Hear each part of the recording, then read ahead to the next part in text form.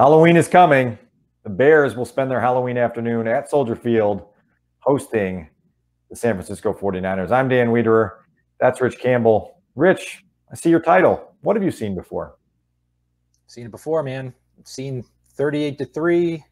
I've seen that lever loss, right, that we talked about last week, a lever game go really badly and where it goes from there. Seen it before.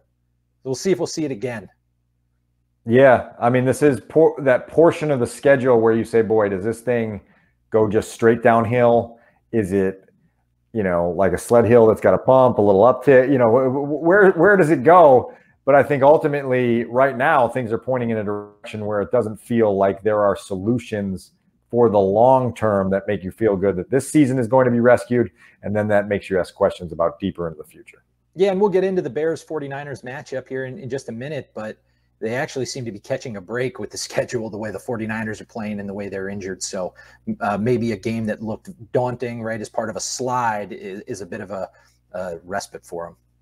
Well, you're owed a break after you played Rodgers and Brady in back-to-back weeks, right? Like the football gods probably owe you one, and Tom Brady certainly did everything that we thought he was going to do. And I talked on a previous video with Miller about just the predictability of that game in Tampa. The fact that it was 21-0 after the first quarter it was just one of those things where you just stop and you go, of course it's 21-0, right? Mm-hmm. Of course this really good football team is taking this really struggling football team and having their way with them. And then it just leaves you in this place. I looked over at my colleague Colleen Kane from the Chicago Tribune after Brady threw his third of 4 first-hand touchdown passes, and I said, Colleen, it's the first half of week 7, right? And to your point about seeing it before, like, you get that feeling where you're like, this thing is just wayward and it's not getting corrected with the people in place that are in charge of correcting it. So now with 11 weeks left on the schedule and 10 games, what do you do with that? And that's what I'll ask you. And obviously we'll get into our picks here in a minute. Well, there's a couple thoughts here. And if the Bears are that middle of the road team, right, that you expect to take a whooping when they play the Super Bowl champs or the conference champs, even the division champs. Okay, well then that's expected, right? Then you expect them to bounce back when the competition is a little bit more to their level, which the 49ers are, right? So I think if anything, we'll learn more about them this Sunday than we did the last couple, right? Because we knew they were overmatched, outclassed in that matchup last week. But what do they do against a San Francisco team that's lost 4 in a row, that comes in without its left tackle, without its best tight end, its top receiver is ailing? Can they score? Can Justin Fields get it going against that team? If they can't, then boy, all the problems that you sense coming out of Tampa, they're just multiply them, right? Because then it's not getting any better.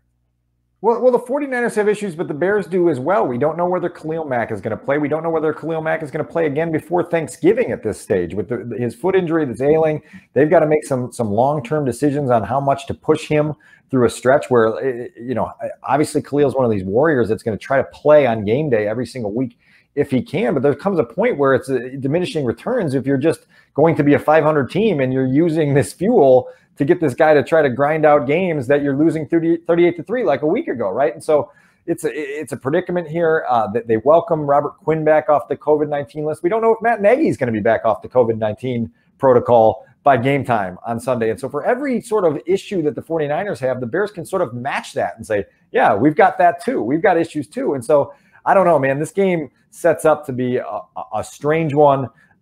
Before we get into the selections, I'm just curious what you would do if you were George McCaskey and you looked at this and you said, we've got 10 weeks left in the season, and you wanted to try to figure out, what do I need to glean from these final 10 games to figure out direction for my franchise? What are you evaluating? What are you assessing? And it can't just be the final results, wins and losses against mediocre teams like the 49ers and the Lions up the road and the Vikings at some point and these other teams that they'll play that they will be, capable of beating. Yeah, it goes immediately to Justin Fields' production. So you go back, right, a rookie who wasn't getting starters reps in training camp, right, and he begins the season as the backup and he takes over. Okay, there's a learning curve. There's an on-ramp there. Any notion that he was going to succeed right out of the gate, take the lead by storm, was unlikely, and it didn't happen. I'll quote another failed Bears coach here when it's not how you start, it's how you finish. Then John Fox used to say that quite a bit. And you need to say it in the John Fox voice for it to have credence. It's not how you start, huh? It's how you finish. There you go. Now you got it. Thank you. Now it resonated. Okay, yeah. So, and that's the case with Fields, though.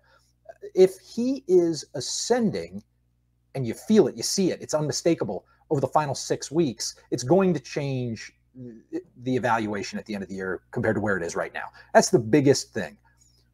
But at some point, you're pulling that lawnmower string. At some point, it's got to go and catch, right? It's got to rev up. And so, okay, you didn't see it in Tampa. They've got a fantastic front seven on defense. When the competition is more on the Bears level, you've got to see those plays. You've got to see the points. Let's score some points, right? You did that bit with Deion Miller in your video earlier this week about charting touchdown passes, right? Let's have a 2 touchdown pass game. Let's have a 4 touchdown pass game. You got 3 for the season. That's incredible. I mean, that says it all right there. If that number doesn't start to incline steeply, that's where I'm looking if I'm George McCaskey. So go to Fields' play, and you need to start seeing the pains, right? Because they're unmistakable pains. They've got to become growing pains. You've got to see the growth from those. And if you don't, you're going back to square one. You're gonna blow it up, and you're gonna start again with someone you believe might take your quarterback forward. So when you come on the program, we always have to jump in the DeLorean, go back in the time machine, and take you to a place that maybe you don't really want to go to. But I'm going to take you back to 2016 and 2017, just because you gave us the entry point with that John Fox impersonation. And those are 2 years that you lived through on the beat with the Chicago Bears, and 2 years where the offense was not exactly the one that was setting the NFL on fire. 2016, I wrote this in my storylines package on chicagotribune.com for this weekend. They checked into training camp with Jay Cutler, Brian Hoyer, Connor Shaw. There's a 4th quarterback that I'm missing there. It's not Matt Barkley. He was not, because he came afterwards. And then he ended up being their leading passer for the season, starting the final 6 games. And it was just a mess where it went from Cutler to Hoyer, back to Cutler, then eventually to Barkley. The whole thing was upside down, sideways. They won 3 games that entire year. They were 3-13.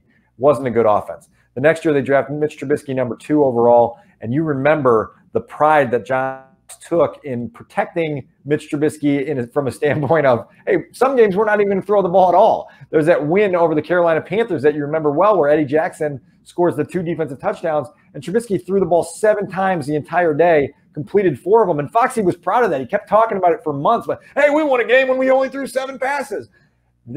Those 2 offenses were head and shoulders above this current version in terms of passing offense. That 2017 offense averaged 175 passing yards per game, dead last in the NFL, 32nd, however you want to call it, the worst. That was 50 passing yards per game higher than what the current 2021 Bears offense is averaging. It's mystifying, Rich, and so I don't know how you get this thing unlocked to a level that makes anyone feel good about it. We're talking about seeing growth in Justin Fields. Well, the starting point is just having a functional passing offense. They've been in chase games the last 2 weeks against the Packers and the Buccaneers. When you're down by 32 points at halftime, that is a tailor-made game for you to put up 330 passing yards because you're just chasing the entire second half. The opposing defense is giving you a bunch of underneath completions, and you roll it up. They've gone 7 games to open the season, Rich, without topping 200 net passing yards in a game. That's staggering. You lived through those 2016, 2017 offenses. This one is worse by a country mile. That's unbelievable. Yeah, that's really stark relief, right, about how bad this is. It's roster construction, it's coaching, it's execution, right, all of it. And that's the type of thing that is going to lead George McCaskey to hit the detonator button at the end of the season if those numbers hold up. And to that point, right, any type of significant turnaround, not only would you say that's what it's going to take for everyone to save their jobs, but it's unforeseen. There's no reason to predict that that's going to happen because we have this huge body of work here. Offensive line problems, you've got a rookie quarterback, group of receivers that for whatever reason aren't on track. So yeah, would you put it past them that they break out in a way that we don't see right now? Not necessarily, but it's unlikely. And even when they do it, right, let's say they go out against San Francisco this weekend and eclipse 300 passing yards and 3-4 passing touchdowns, the refrain, of course, will be do it again. Right? You got to do it again. You can't just be Right. a flash, right? Because we saw the flashes in 2017 with Mitch Trubisky looking like they were about to take a step forward, but the consistency wasn't there. And so, yeah, the water is hot. The seat is hot. It's a very urgent time for them. So let's get into the picks, because the Buccaneers, I'm sorry, the 49ers, as you mentioned, have lost 4 straight. They haven't won since week 2, and yet they come on the road to Soldier Field as 4-point favorites. That tells you what the rest of the world thinks about the Chicago Bears right now, and that is staggering. That line jumps off the page in this week's lines. The Bears would be 4.5-point underdogs at home. In our episodes of The Window previously, we looked ahead to this game, assuming the Bears would be favored. And I'm going to stick with that, not necessarily saying that the Bears would win, although I do think at plus 170, they're a pretty good money line pick this week. But I'm going to take the Bears and the points just because the 49ers are limping in themselves. You know how I feel about Kyle Shanahan as an offensive mind, offensive coach. I think the world of him. I think any team would be lucky to have him as their head coach. And certainly sometimes hard to cool you down when you start talking about Kyle Shanahan. I like Kyle a lot. I had a chance to cover him for a few years in Washington and learned a lot of football from him and understand the way he puts defenders in conflict is just excellent. You see it in the way Sean McVay does it in Los Angeles, coming from that same coaching tree. So I have a lot of respect for Kyle, but I just can't believe they're favored as much as they are. So give me the points, and I'll take the Bears to normalize here. I think they're probably depressed in the market because of how ugly that looked last Sunday. Marty! This time machine can also take you back to the last time that the 49ers played at Soldier Field and Robbie Gould scored all the points for the 49ers and kicked 5 field goals and beat the Bears 15-14. You remember that one as well. I'm also taking the Bears with the points, but actually picking the 49ers to win this game. I think I've got it as a 23-20 total in my official prediction at ChicagoTribune.com. That's an over, right? That goes over? If this is 40. That goes over. I cannot bring myself to pick the Bears in their current state of disarray. I've tried to rationalize it in 115 different ways this week and saying, like, look, this is the game to get right with. But there just seems to be a level of not just desperation, but they just seem lost in their grasp for answers. Justin Fields tells us in his Wednesday press conference that he knows a offensive breakthrough is very close. And I said, what's the evidence that tells you that? And he says, just a feeling, and you're like, okay, well, too many times in the past, we've had feelings that don't exactly equate to anything, right? We've heard all about great practice weeks that result in 15-point losses for this team. And so there's little trust that they have got it right in a week where their head coach is, isolated due to COVID-19, and they're scrambling and they're struggling. They're trying to figure out who's going to play right tackle. Didn't figure that out last week when Elijah Wilkinson was a late scratch, and the whole thing just seems mess. So I'll take the Bears and the points, but I'm not picking them to win. We'll move on. What do you think about them plus 170 on the money line, though? Hold that thought, please. Right. Well, the game of the week this week is the Tampa Bay Buccaneers, who we just watched hammer the Bears last week, 38-3. They go on the road to play the New Orleans Saints. Interesting matchup here. A good late afternoon game on Sunday to pull up the chair to. What's your thoughts here? I think the Buccaneers are awesome, and I watched the Bears game against the Bucs on Sunday, and then all of New Orleans on Monday night against the Seahawks, where the Saints offense was abysmal. I can't believe this is only 4.5 points. I'm shocked. I am taking the Bucs, and I will lock it from our next category as well. Wow, I'm that confident that the Bucs are going to steamroll them. A double up. I like the confidence factor. Yeah. I'm also picking the Bucs minus the 4.5. I thought that they played okay offensively against the Bears on Sunday. It wasn't even a crisp, sharp performance, right? And they won by 35 points.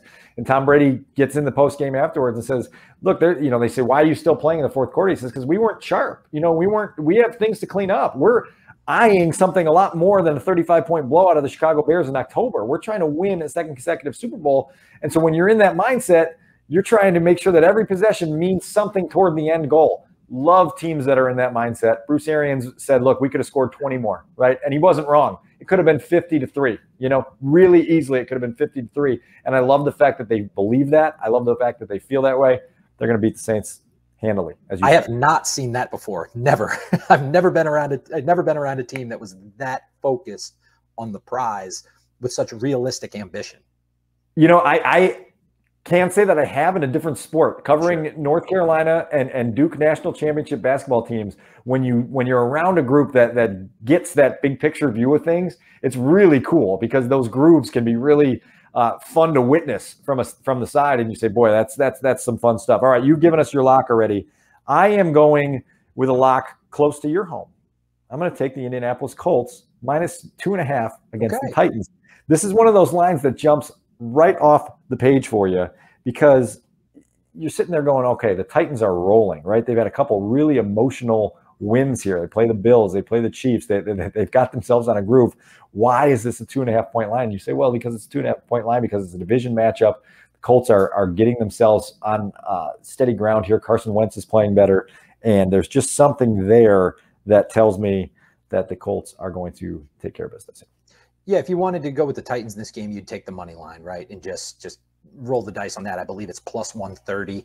But I'm a Colts backer. I believe in that team. They hooked me up with my money line upset last week. Finally got over the hump as opposed to the game they blew against the Ravens. But I'm with you. I'd pick the Colts in this game. Some big spreads out there this week. So my pick of the Bucks jumped out far and away as my most confident pick. I still like where you're headed. I got that. All right. The upset pick here. I thought there were some choices here. You asked me previously about the Bears. Anytime you've got a home team against a team that's lost 4 straight at +170, you look at that and you go, boy, that's worth considering. I've already given you my 49ers win prediction, so I cannot in good conscience then tell you take the Bears at 170. But, hey, if you want to do that, I've got no qualms against it.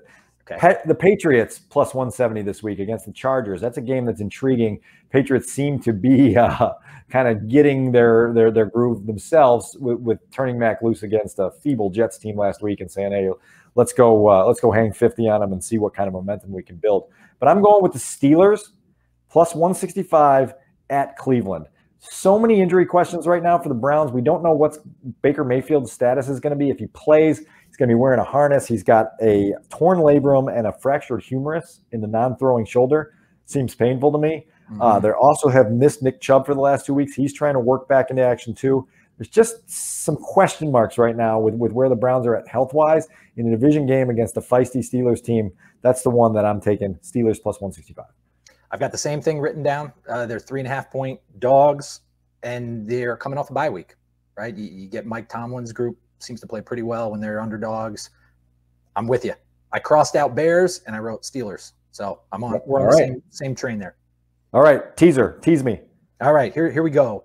I'm going to tease Rams Texans down to 9.5. Davis Mills is going to start again for the Texans. I know there was some thinking that Tyrod Taylor might take back over, and at which point I would back away from the Texans, just stay away, let them reestablish what they are, because I think Tyrod Taylor can cover some spreads, right? He'll score for you, maybe get in the back door. But with Davis Mills again and the Rams taking a long time to get going against the Lions last week, I like them to come out and play well. 9.5, bring that down. And then tease it with the Bengals and Jets, bring the total down to 37.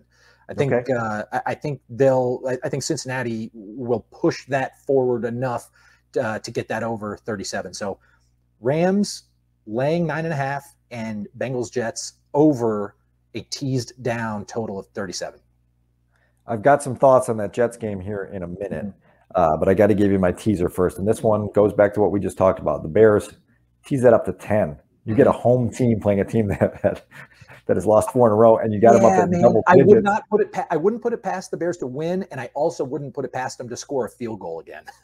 No question. But you take the 10, and then I'm going to take the Cowboys +9 at Minnesota. This line has been all over the place because there's some uncertainty about Dak Prescott's status, and understandably so. Dak Prescott seems to be eager and willing to play. There seems to be people above him saying, listen, this is a season that's got huge potential, and we want to make sure that whatever you're dealing with right now doesn't linger for a month or two. So they're probably going to go the cautious route, and that thrusts Cooper Rush into his first NFL start. You look at, you go, who? The Cooper Rush is going to start for them?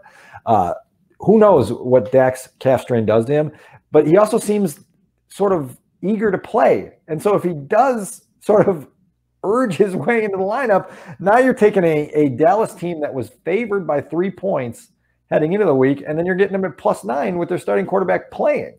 So it's a strange sort of situation here. Who knows where it goes? Yeah, you also feel like if any team is able to withstand the loss of their starting quarterback, it's a team that has a top-tier running back like Ezekiel Elliott and can reinvent themselves on the fly. You like the things that they've done offensively down there and their ability to be creative. So that's it. Bears +10, Dallas +9. That's my teaser. And I don't think the Vikings would just put the gas pedal down and pull away from the Cowboys.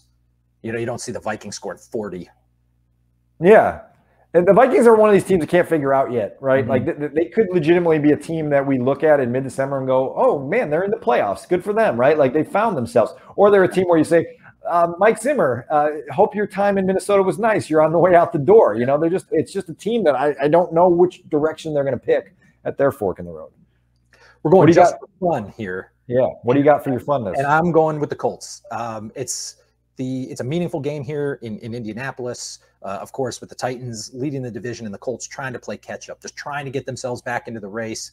And I'll have my eye on that one just personally. And so I wanted to pick it and taking the Colts for the reasons you said. I think they're playing better. Would not surprise me if Tennessee won. So I would take them on the money line. Also wouldn't have a problem if you had put the Titans in a teaser and took them down to 8.5.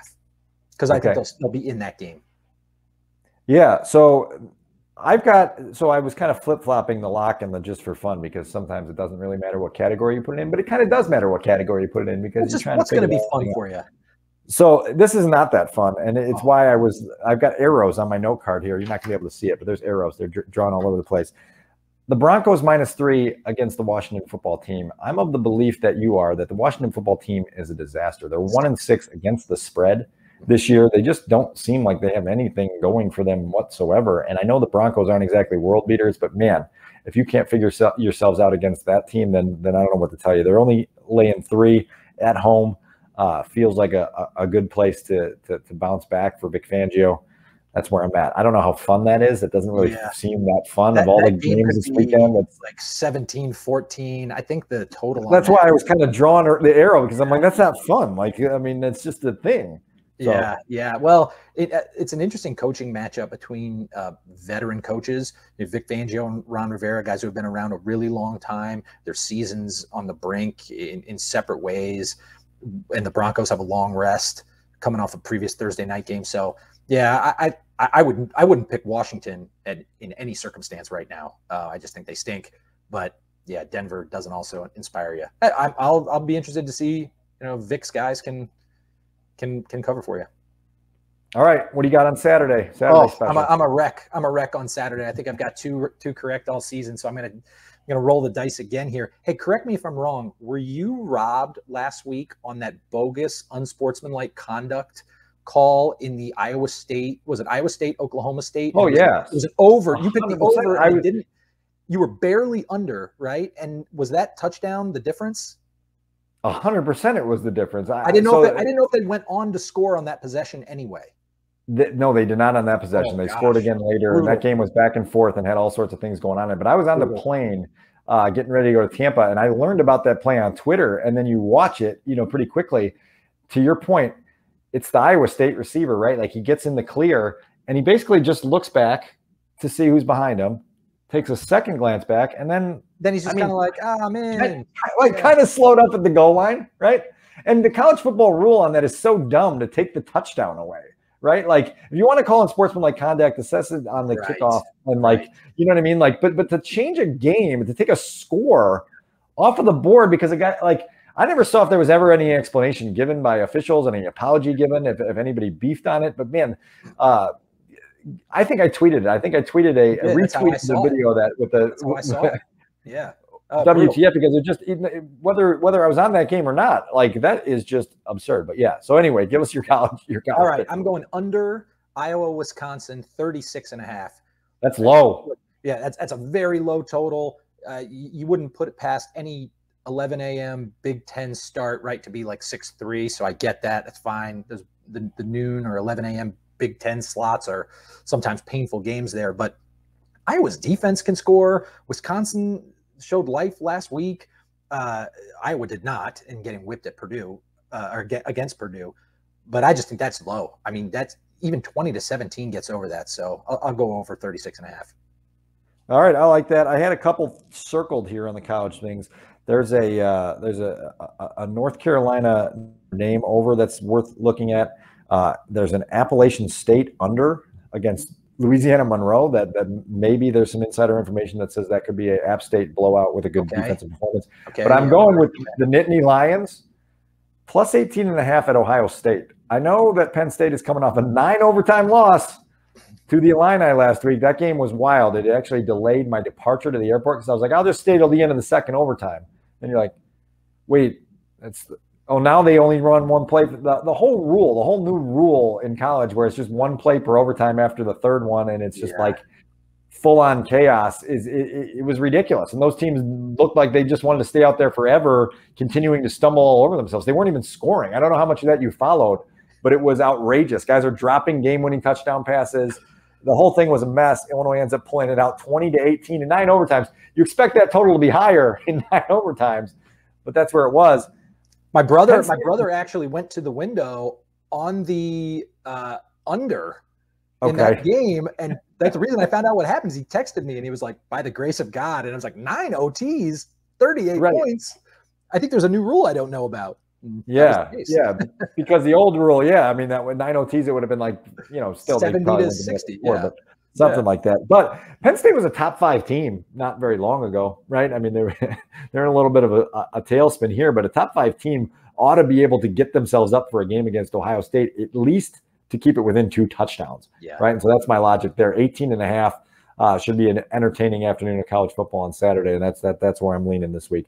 Don't feel great about the entire sheet here. Sometimes you hit that midseason thing where you look at everything and you go, boy, I felt better handing this in to the teacher before, But sometimes that's when you have the best weeks. I will remind you of this, that we used to have amongst some of the reporters within the Bears beat an NFL just for fun kind of pool up there, and I hit a struggle one week that it got so bad that I called my mother-in-law, who knows nothing about the NFL, to make my picks for me that week. She went like 11-3, and then from that point on, the snowball. I kept picking after that. I just needed that 1 week break for someone to take the steering wheel. It's like you're driving. It's like when we would go to Green Bay. You're driving home and you hit the rumble strips and you're like, can you just drive for 20 minutes? Like just give me a break and then I'll take it from here. That was kind of what that was like. Well, you let us know if someone else is making your picks, and we can put an asterisk on him or bring him on the show and have him talk. Yeah, well, listen, we've got a special guest in Moneyline Ryan. If he ever wants to come on the show, he'll give you the straight up picks. He was very upset Thursday evening about the Cardinals' inability to look for a game-winning touchdown pass in the closing seconds. Not sure if you saw A.J. Green get basically hit in the back shoulder pad, and the game ends with the Packers interception in the end zone. Ryan was on the Cardinals on Thursday night and was none too pleased on Friday morning when he watched the finish of that game on the DVR. So if you ever need him to come on, we'll invite him and have him give us the rundown. Hey, we can take all the help we can get. Yeah. Well, before you go to the window, come to the window. We've been rolling a little bit. We're going to try to keep it going despite my disclaimer there that it might be a rough week. We'll get it going. And enjoy Halloween at Soldier Field. Good luck, everybody. I always enjoy Halloween. Thanks.